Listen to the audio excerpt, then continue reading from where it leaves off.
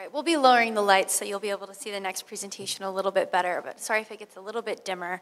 Thank you, Brian, for introducing the global scale of participatory budgeting. Our next guests will bring that scope down to the size of a single city so that we can see the depth therein. But it's more than that. Becky Scurlock and Jess Juanich didn't just bring participatory budgeting to the Pacific Northwest, but they brought it to the youth. Youth Voice, Youth Choice is the name of the Seattle Youth PB process. In Becky's time on the Youth Commission, she oversaw the design and implementation of projects addressing youth houselessness. She also started and led Youth Powerhouse, a social action organization by and for the youth. Jess, too, while serving on the commission, helped implement projects using a participatory budgeting process. He also served on Seattle's education and participatory budgeting committees and helped consult school districts, Department of Equity and Racial Relations. He would go on to consult the PB process for adults as well, because that's really what youth participatory budgeting represents. It's the youth around the United States that are modeling PB processes and making it possible for adults. So I want to welcome and thank Jess and Becky.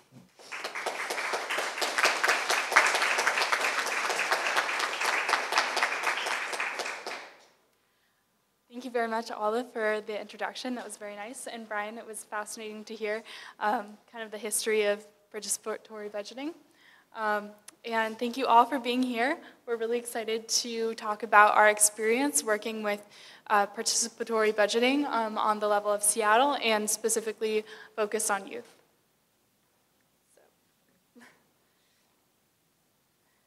So Jess and I are also former co-chairs of the Seattle Youth Commission. And this is essentially an official city commission in which 15 youth were chosen from across the city to represent the voices and the experiences of the youth in our districts. So we worked on projects such as houselessness and improving the quality of our schools that were important to youth in conjunction with the city council. And Olive already introduced us, but I am on a gap year before the University of Chicago. I'm interested in political science and economics. And Jess is a sophomore at Seattle University, currently double majoring in public affairs and political science. So a little bit about the Youth Voice, Youth Choice program. It was launched by the Department of Neighborhoods in July 2015, and essentially it aimed to engage students ages 11 to 25, so a pretty broad range, to decide how to spend $700,000 of the city's budget. Now this kind of seems like a very small amount for, in the context of the city as a whole, but on the context of what projects youth are interested in and what they want to do, this can actually have a big impact. So it was the second participatory budgeting program ever that was totally dedicated to youth after Boston. And we, Jess and I, were the two youth delegates on the steering committee. So it was 20 people total, but we were the young people that were kind of providing the youth perspective and how the program was developed. So kind of going into the models that were kind of influenced in Seattle, we looked at Boston as a representative model. So the Mayor's Youth Council allocated $1 million for the public to appropriate funds for the different projects. So in 2013, it started as Youth Lead the Change, and I think that was very important for us in Seattle to kind of have that youth-focused initiative with participatory budgeting. As in the model, Youth Lead the Change, in Seattle when we first started, we were Youth Voice, Youth Choice, and now there's a different name as Your Voice, Your Choice to make it more inclusive for the different communities and people in Seattle. So with that kind of change, it also came to pop-up discussions in public spaces. So what that kind of looked like was having open discussions in different market squares, kind of bringing it back to the whole town hall model that Boston is very known for back in the 1790s, and also kind of bringing it to schools and different types of areas to kind of allow for more youth participation. What does it mean to be more engaged with the youth in your community, and what does it mean to take an active step in kind of going into the communities to make sure that everyone is participating? So with that, over 2,000 Bostonian youth, ages 12 to 25, took a stance in kind of representing what they wanted for Boston to kind of use the money to appropriate funds for in terms of the different projects that would help the Boston youth. So now we're looking at Phoenix.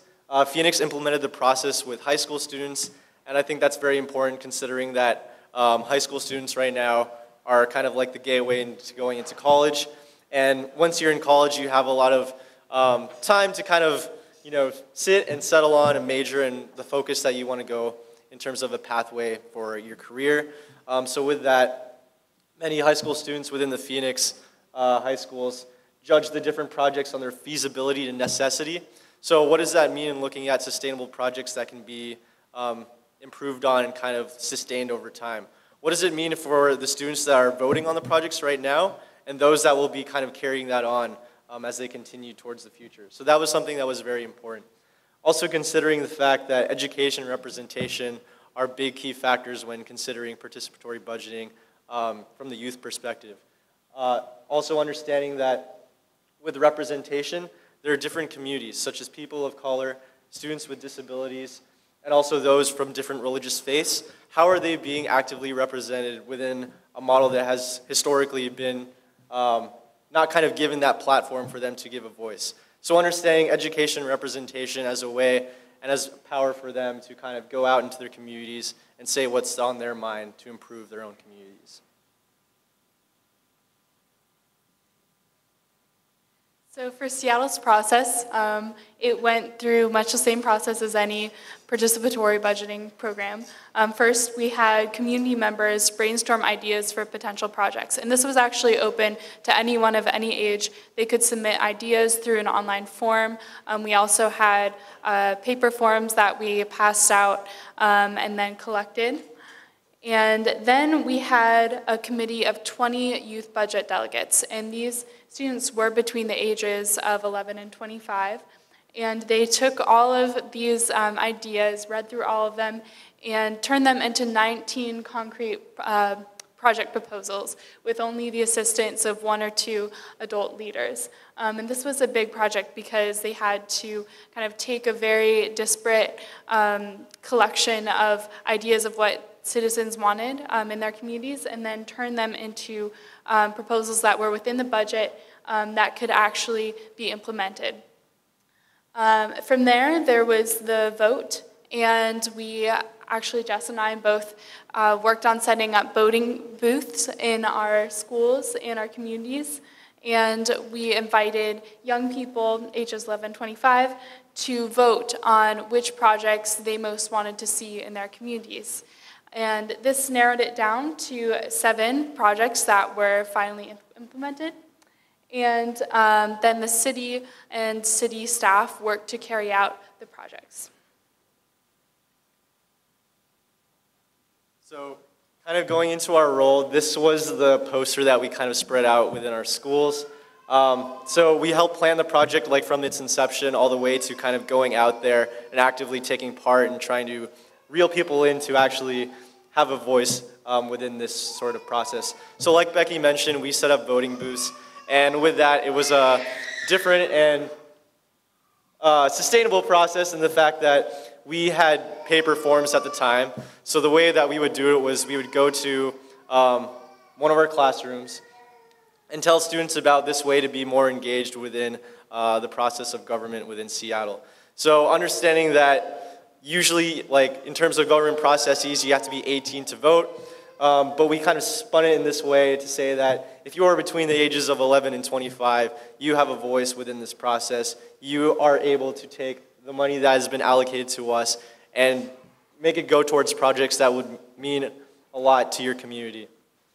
So with that, we tallied all the votes and we brought it back to the steering committee. And with that, we kind of broke down what were the necessary priorities for them and what were they looking for out of us. Because I feel like in terms of participatory budgeting, You have to understand the participants, and you also have to understand the budget. So understanding the different parameters that are set in terms of youth, considering that we have really wild and crazy ideas, but also understanding what wild and crazy ideas can actually take us far, and what can we actually do with those ideas to kind of make a change and say, hey, we're youth, this is what we want from our government, and this is the participation that we seek from this sort of process. So the winning projects ended up being a pretty cool assortment of priorities, and we actually saw that one of the biggest issues that youth wanted to focus on is homelessness, especially, or houselessness, especially among the youth population. So there was one program that was implemented to involve youth in building 10 small mobile homes. There was also youth homeless shelter improvements project that went into improving the facilities of local shelters. There were job readiness workshops that we were able to fund, and also a program in schools that would enable staff to better reach out to homeless youth and connect them with the resources in the local community they might not otherwise have access to. And so those were the 4 primary projects. There were also several projects throughout the community, including a Wi-Fi hotspot checkout, which is a program that was already at our local libraries, but youth recognized the importance of this, the importance of having internet access for doing homework, for connecting with friends, for pretty much everything in the modern era. So they voted to expand that program. There were also park bathroom upgrades that youth wanted to see, and they wanted to repaint the crosswalks to make sure that there were safe routes to access their schools. And in total, this came to $700,000. I believe there was a $250,000 limit on any one individual project. So looking at the whole process of when it started to actually carrying it out, we looked at what worked. So these are the 3 things that really stood out for us: the budget delegates, the strong voter turnout, and civic engagement. So having the budget delegates, as I mentioned earlier, it was really good for us to have budget delegates in order to understand the feasibility of the projects at hand. Like I said, with the wild ideas, there were some things that were really cool and stood out from the rest, but of course we kind of had to be grounded in our idea and approach of what can be actually approved and what can actually have an impact on the communities in Seattle. Also, the strong voter turnout, considering the fact that once you turn 18, you have to vote, but having participatory budgeting to be more involved with youth from ages 11 to 25 at the time, that was very important. That really gave like a stepping stone for those who were very, I guess you could say, politically active as youth, and what that meant for them to kind of have a platform and kind of engaging their ideas with different council members and different community organizers within the different neighborhoods, and what that looked like moving forward. Also, civic engagement. So it wasn't only focused primarily in the schools, but we reached out to community centers and different community organizations. So kind of having it all intertwined and what it means to have a relationship with everybody where you meet.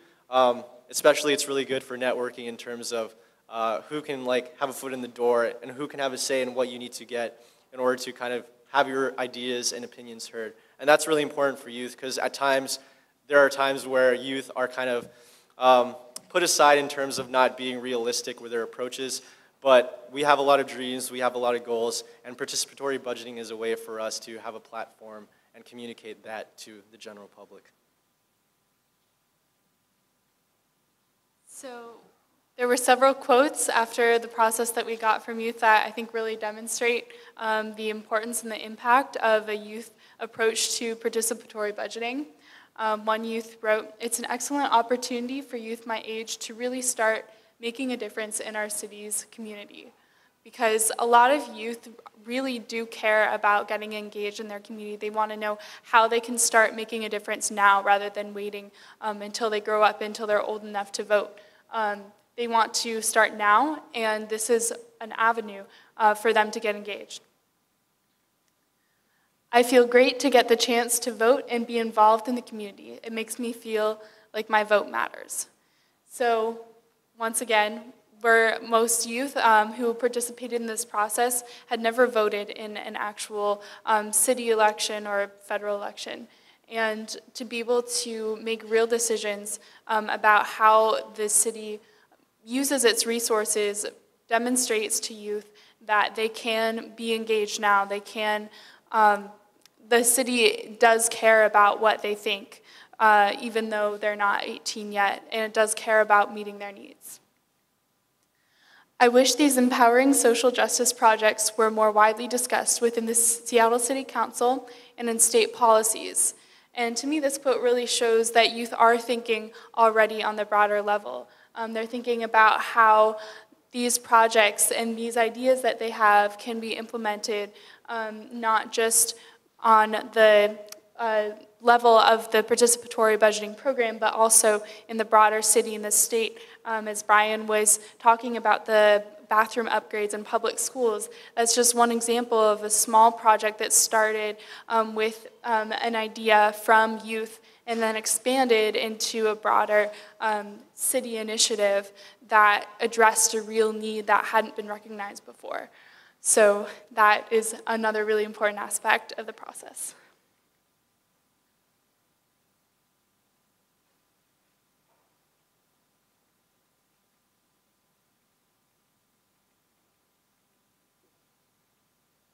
So kind of going into the lessons learned, we looked at the 4 things that stood out for us again, and where can we improve.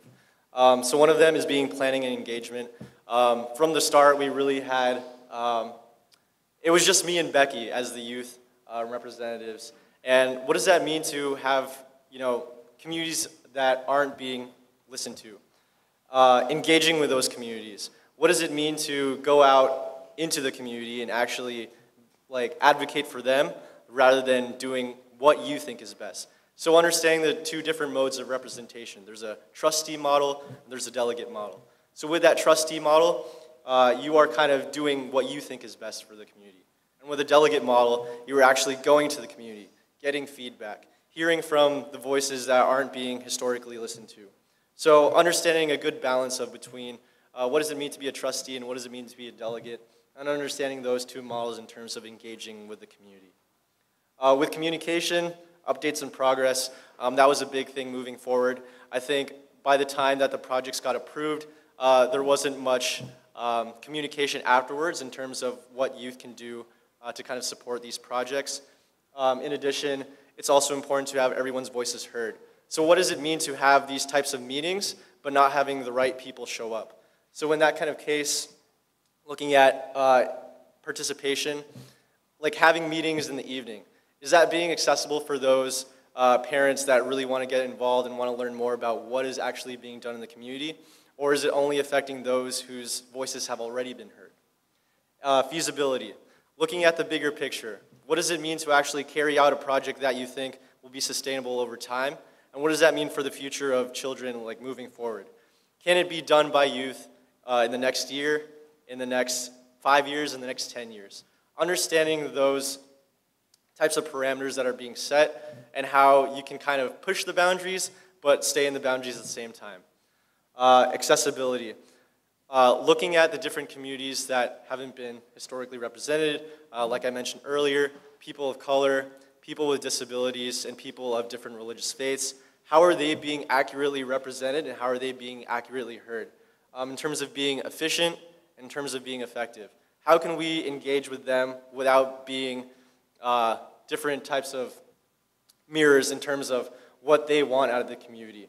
Are we kind of prioritizing our own voices over theirs, or are we taking an active effort to make sure that everyone's voice is being listened to? So that's one of the things that we would like to improve on moving forward in terms of actively engaging with the youth and different communities moving forward.